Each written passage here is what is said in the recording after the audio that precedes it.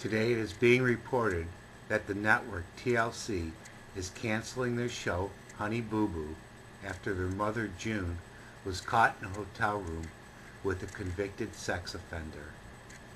Although this decision should be a no-brainer, I still congratulate TLC for making the right choice.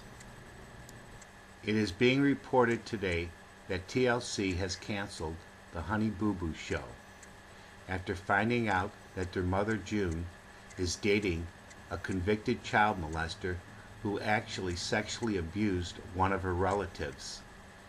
Yesterday it became public that June had been secretly dating Mark McDaniel, who just got out of prison this March after serving a decade for forcing oral sex on an 8-year-old girl. It is being said that June has denied seeing McDaniel despite a photo that was posted of two of them at a small party in a hotel room. The network obviously did not believe her and canceled the show, rightfully, because they felt she was putting her children at risk.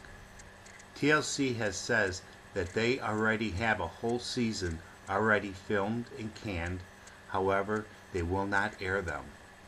Their ratings have fallen the last couple years, however, it is still a highly profitable show for the network, so they will be taking a hit.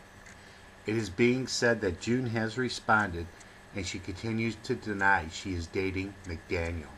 What she was doing with him in the first place, I don't know.